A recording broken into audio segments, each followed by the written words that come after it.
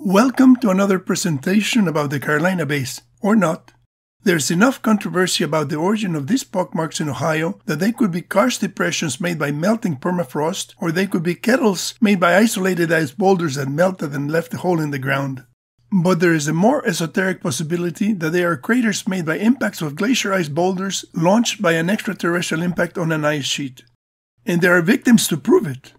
One of these pits contained the skeleton of a mastodon that was so terribly mangled that only the impact of one of these ice boulders can explain it. About 4.8 kilometers or 3 miles north of Peebles, Ohio, there are several mesas with very distinctive pockmarks. The tops of the mesas are 267 meters above sea level, and the adjacent Ohio Brush Creek is 70 meters lower at 197 meters above sea level. Crooked Creek to the east has an elevation of 210 meters above sea level. Zooming in on one of the mesas, I noticed that it was very blurry, as if out of focus. However, the satellite image was very clear and showed a house and another building. I put a Google Earth place marker on the house and switched back to the LiDAR image. The LiDAR did not show the house or the other details that could be seen in the satellite view. This was a really bad LiDAR image. I was concerned about the bad LiDAR image and I contacted Michael Davies. Hello Michael, I hope that you have been well. Chris Cottrell found some very interesting terraces in Ohio, but the LiDAR is blurry, blah blah blah. Michael replied, blurry, huh? This particular area has only 3-meter resolution dataset from 20 years ago. About 70% of Ohio has been flown by the USGS for depth quality data, but this area has not been done yet. Besides, the biggest dimples here are only about 30 meters across. At 3 meters resolution, that's a mere 10 data points along any given line. My educated take is that these are karst pits, not Carolina Bays. Kind regards, Michael. I told Michael about the analysis of the Indiana pockmarks by Dave Swanson, who found that the cross-section of the cavities is asymmetrical, which is not something typical of karst or kettles. Karst, kettles, and craters are all holes in the ground, but they have different origins and different shapes. Karst holes are created when underground carbonate rock is dissolved by rain, creating underground caves that later collapse. Thermokarst holes are formed when frozen ground or permafrost melts. Since ice has a larger volume than water, the ground shrinks and collapses to form a hole that fills with water. Kettles are formed when dead ice, which is ice isolated from a retreating glacier, sinks into the ground and then melts, forming a kettle hole that may or may not fill with water. An oblique impact crater is an inclined penetration funnel that has an asymmetrical shape that depends on the angle of impact. When you have lemons, you make lemonade. I wanted to test whether the Ohio basins were also asymmetrical. I drew a transect through the center of the basin with an azimuth of 177 degrees oriented towards Saginaw Bay. The data that Google Earth uses for drawing the transects appears to have 1 meter resolution, and it is independent of the low-quality LiDAR image data. The basin has a width of 45 meters and a length of 51 meters, which corresponds to an impact angle of 62 degrees. Even though this basin is very shallow, the inclination of the sides is asymmetrical, as would be expected for an oblique impact. Assuming that this basin was made by the impact of a piece of glacier ice ejected by an extraterrestrial impact at Saginaw Bay, the ballistic equations indicate that an ice boulder measuring 10 meters in diameter, launched at 62 degrees, would have a speed of 2.5 kilometers per second and achieve a maximum height of 249 kilometers. This is well above the 100-kilometer limit of Earth's atmosphere. The energy of the impact would be equivalent to about 382 tons of TNT. This is very small compared to the Carolina Bays in the Atlantic coastal plain. However, getting hit by a chunk of ice the size of your living room coming at 2.5 kilometers per second can be lethal, which brings us to the main topic of this presentation. In 1952, Edward S. Thomas reported finding the skeleton of a mastodon at Orleton Farms. In November 1949, some workmen at Orleton Farms, Madison County, Ohio, were probing with an iron rod to locate a plugged drain tile. Striking a hard object, they made an excavation, finding instead of a tile a large mammal bone. The manager of the farm, Mr. W. G. Putnam, notified members of the staff of the Ohio State Museum, who identified the specimen as that of the mastodon Mammoth americanum. Arrangements were made to excavate the site. The description of the Orleton Farms mastodon shows that it suffered a violent death. The caption of the figure says that the femur has been broken square across. The report says the skeleton proved to be badly disturbed and the bones crushed and broken. As an example of the amount of disturbance, one of the ribs lay beneath one of the tusks, while another was thrust through an aperture in the pelvis. A shoulder blade rested to the right of the skull, and one of the large neck vertebrae was found about 10 feet from the skull near a portion of the pelvis. In spite of the wide dislocation of the parts, the bones of one of the feet remained intact and in place, very possibly in the spot where the animal last stepped. Was the Orleton Farms mastodon hit by a large ice boulder at 7 times the speed of sound? Only a forensic pathologist could explain how one of the ribs lay beneath one of the tusks, while another was thrust through an aperture in the pelvis, and how one of the large neck vertebrae was found about 10 feet from the skull near a portion of the pelvis.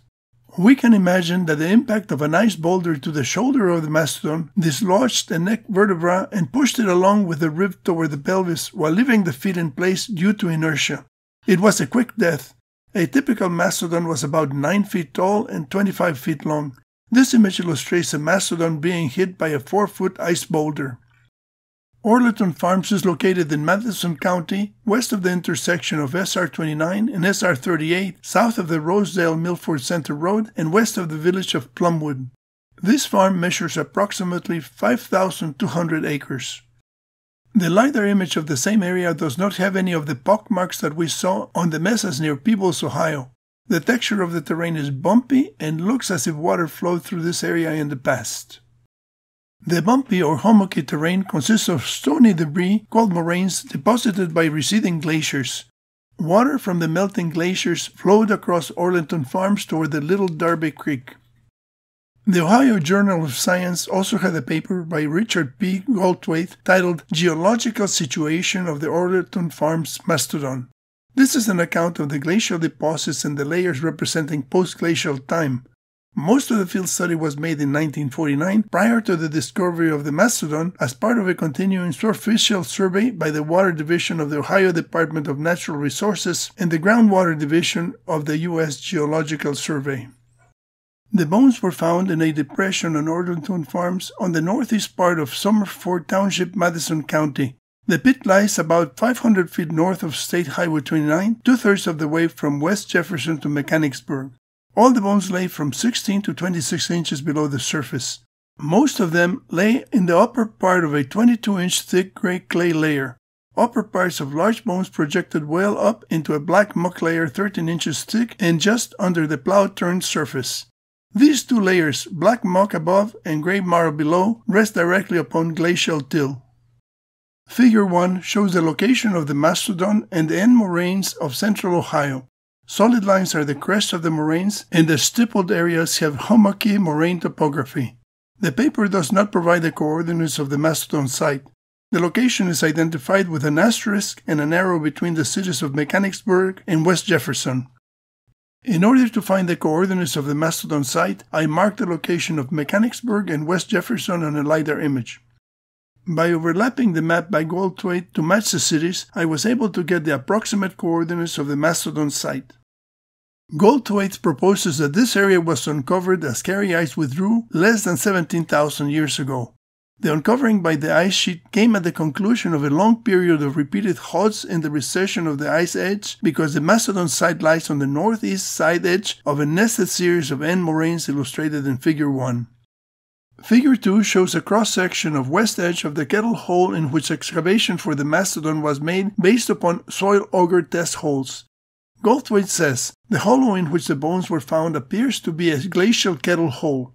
The bottom 4, or 7 before filling, feet of the depression was completely undrained, and rolling uplands of till still rise 15 to 30 feet higher on 3 sides.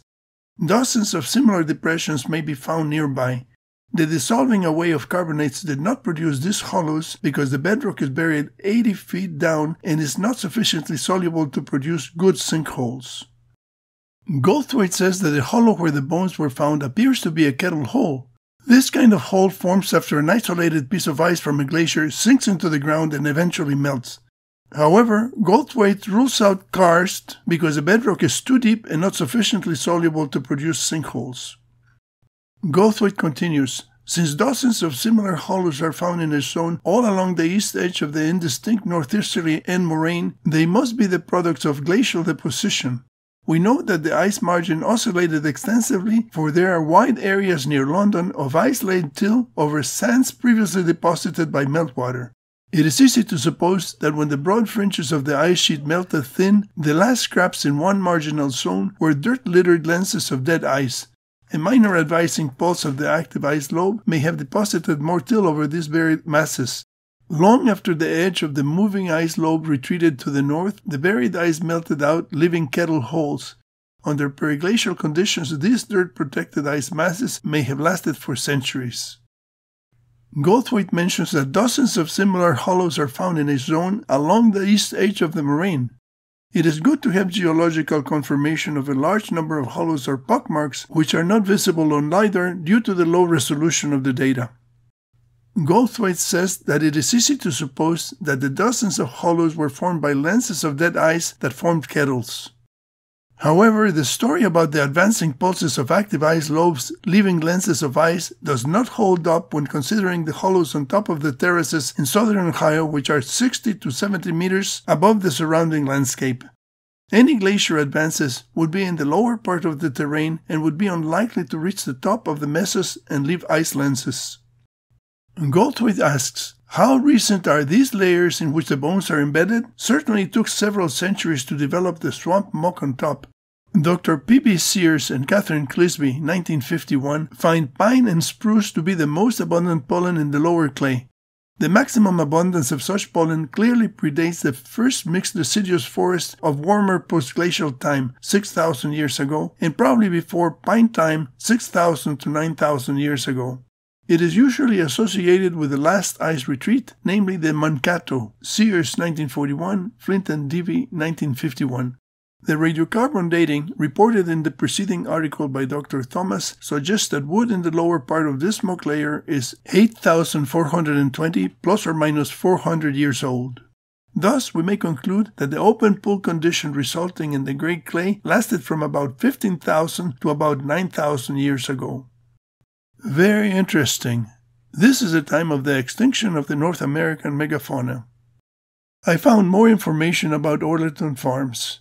On January 9, 2007, Orleton Farms LLC of Maumee, Ohio, submitted a permit application for a dairy facility housing 5,428 cows to the Ohio Department of Agriculture's Livestock Environmental Permitting Program. If approved to operate, this facility would be one of the largest dairies in the state of Ohio. The Darby Creek Association was very concerned about the potential damage to the Little Darby Creek and Spring Fork from this proposed facility and encouraged people to support the protection of the creek. Apparently, the efforts to stop the dairy farm were successful. The next time that Orleton Farms made the news was on December 24, 2009, with the headline, "Microsoft co-founder bought the farm?" The story said that when a 5,300-acre farm was sold at auction, its Madison County neighbors were happy that it would not become the home of Ohio's largest dairy. Now they are wondering whether the company that paid $27.1 million for the large farm is owned by Bill Gates, Microsoft's chairman and the world's wealthiest man. Orleton Farms was again in the news on January 27, 2023 with the heading, "Ohio regulators set public hearing for proposed solar farm on Bill Gates' property." The Ohio Power Siting Board, the state agency that oversees new sources of power generation in the state, has set a hearing for 5 p.m. on April 11 at Jonathan Alder High School in Plain City to allow people to testify about the proposed Oak Run solar project. The project would consist of solar panel arrays and associated facilities on about 4,400 acres across a 6,050-acre project area. Construction could start before the end of 2023, and the solar farm would come online in chunks, beginning potentially as soon as the end of 2025, according to the Siting Board documents. I was concerned that the Oak Run solar farm would destroy the site where the mastodon was found, so I submitted a comment to the Ohio Public Utilities Commission asking them to protect the site for future research. Mastodons probably traveled in family groups like the elephants of today. Perhaps new discoveries will be made during the construction of the Oak Run solar farm. The most significant finding of the papers by Edward Thomas and Richard Goldthwait is the association of a badly traumatized mastodon skeleton within sediments dating to the time of the Younger Dryas Cataclysm 12,900 years ago. The damage shown by the skeleton is so extreme that it is plausible to conclude that the mastodon was hit by a chunk of ice during the ballistic sedimentation of ice boulders that created the Carolina Bays. The Orlerton Farms mastodon gives us a clue that the megafauna did not become extinct from overhunting by Native Americans or from climate conditions, but that their demise originated from the secondary impacts of the ejecta from an extraterrestrial impact on the ice sheet that covered North America. Thank you for joining me in the investigation of the Carolina Bays and the Younger Dryas Cataclysm. The Carolina Bays should not be neglected. Ask your geology professors to discuss the Carolina Bays because they are the most prevalent geological structures in the Atlantic coastal plain. There's a link to the LiDAR visualization tool in the description of the video. My book about the Carolina Bays is available at Amazon. Please subscribe to my YouTube channel to be notified of future videos about the Carolina Bays and other scientific topics.